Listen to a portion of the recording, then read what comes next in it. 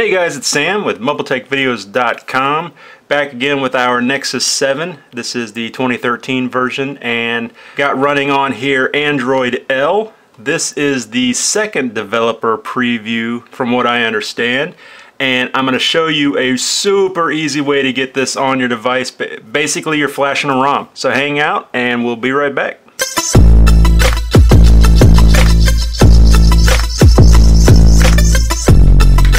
Alright, so this is brought to our device by XDA recognized developer Scrossler. Hopefully I'm pronouncing that right. Basically the guys over at Scott's ROMs, the wonderful team, or maybe one guy, Scott, who are behind the Clean ROM series. But big thanks to them for hooking us up with a flashable zip for this Android L. And it's real easy to put on, guys. I'm going to walk you through the steps. As always with flashing a ROM, first thing you need to do is download the zip file. So check out the description down below for the link over to XDA where you can get the file. And you're going to download the zip and put it on the root of your SD card. So just throw it on there, and then next we need to get into recovery. So this probably doesn't have extended power menu. No, it doesn't. But that's alright. We're just going to go ahead and power off the device, and we'll use the button combo to get into recovery. Alright, so we're good now. It's powered off, so I'm going to press volume up and the power button at the same time.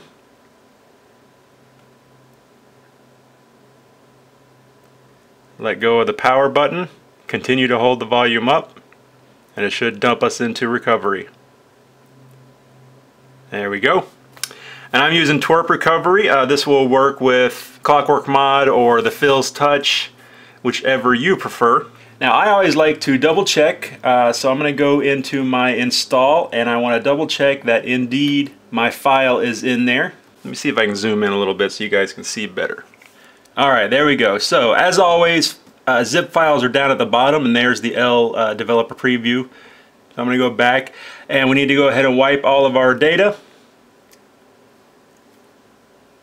Now I like to go ahead and do this a couple times just to be sure, and that's probably good. Go back, and now we can install it. There we go. Now we need to double check that the right file's there, and indeed it is LDev preview. We don't have any other files that we need to add to this to flash, so we just go ahead and slide to flash and wait for it to get done. Isn't flashing new ROMs fun? If this is the first time you've ever flashed a ROM, it's really easy, guys. I mean, this isn't rocket surgery. As long as you've done your homework, you've got the right files, the zip file for the device you're doing, you've got your recoveries installed, and it's the right recovery and all that, then it's really pretty straightforward flashing ROMs. So this should be done soon. Don't go to sleep on me. There we go. Alright, we're done. Now, as a good practice, you always wipe the caches again. Always, always, always. Okay, now, we don't want to reboot our system. We want to go back and back again to our main menu here. Now, this is the part that is very important. We need to format the data. Now, this is mentioned several times in the thread. If you don't format your data, then this whole process is not going to work. So that being said, formatting your data is going to completely wipe your device. That's very important for you guys to know. Doing this process is going to completely wipe everything. All the movies you've got on there, the pictures, your saved applications. If you've got a titanium backup folder with all your backups, it's going to wipe that. Your twerp backups, ROM backups, it's going to wipe that. So anything you want to save before you start this whole process, save them onto a computer or a flash drive, or something like that. You just want to save them because this is going to delete everything. It tells us what we're going to do here, and that yes, it will delete everything. Type yes to continue. Alright, I typed yes. Now we press the go button, and we're formatting. Now mine's going to go pretty quick because I've already done this. I already wiped everything off here.